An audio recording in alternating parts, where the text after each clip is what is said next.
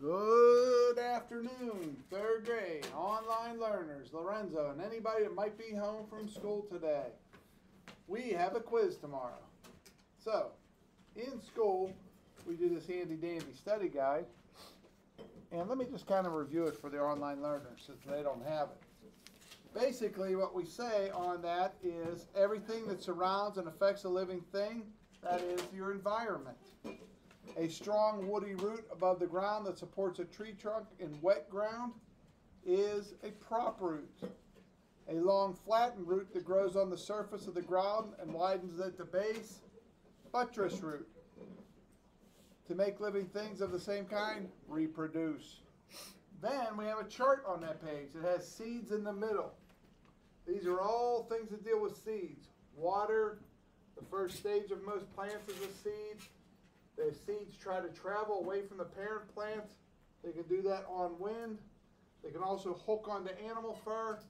Sometimes animals eat fruit, a bird or a bear, and then they leave the seeds behind from whatever they ate. Okay, so that's the general idea of our lesson. That's on pages 824 to 827. Online, you will see this study guide that I made under lesson plans and study guides.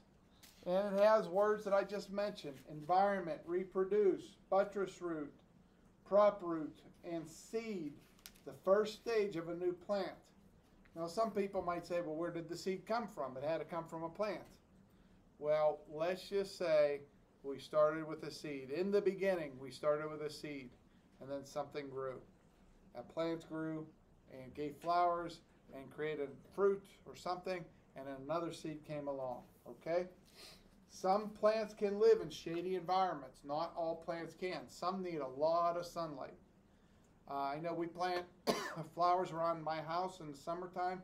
They need shady environment. You can't have them in the direct sunlight.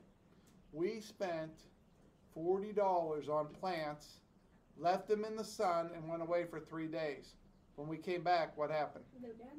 They're dead. I tried to keep them going all summer and it was a losing battle. May, did you have, oh, sorry. Did you have a question?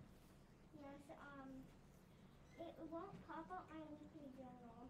Okay, we will take a look at that and see why her weekly journal will not come up.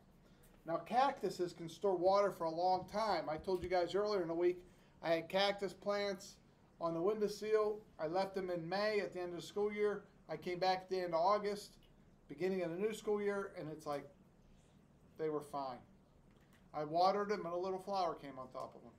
When they have too much water, sometimes they sprout a flower.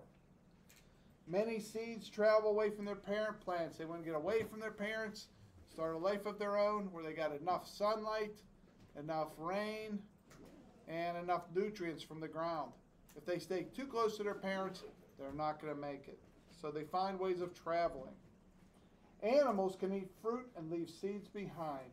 Whether it's a bird flying over top, or a bear in the woods, or anything that eats a plant with seeds, even a person.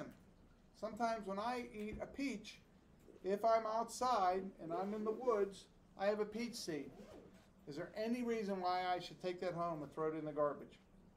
Colin. There's no reason. You should just keep it and plant it. I could keep that peach seed and plant it, or You can put I could just throw it in the woods. It's either gonna grow into a peach tree or it's not, but it's not hurting the environment. It's biodegradable. What if it's a fake seed, a plastic seed? Should I throw that into the woods? No. No, plastic takes sometimes hundreds of years before it disintegrates. So you don't want to put too many plastics. It's better to recycle them and use it again. But if you have a banana peel, a peach seed, an apple seed, parts of an orange, an old pear seed, the core of a pear, you could throw that into the woods. It's not going to hurt anything. You might even see a tree grow there. All right, so this is a very basic lesson about the environment and different types of roots and seeds and how they travel. Does anybody else have anything they want to add that they learned this week? Colin. That plant, like cactuses, that their leaves are their like prickly needle things. Oh, yes. I didn't realize that, guys, until I started teaching third grade science. The leaves of a cactus plant are the spines that also protect the cactus plant. Those are actually leaves that are very sharp spines. If I learned that in third grade, I forgot about it. So I was really happy to rediscover that or learn that for the first time, that needles on the cactus, they're leaves. They protect the cactus plant, and they do what other leaves do also. Thank you for remembering that. All right, online, Lorenzo, and anybody else that's home today, have a great weekend. Make sure you take your quiz tomorrow. Make sure you have 3 journal entries this week, Tuesday, Wednesday, Thursday, for 3 points, 10 points on the quiz, and see if you can figure out the trivia, which is usually an 80s song because everybody knows Mr. Monzo came from the 80s. All right, Lorenzo, rock on.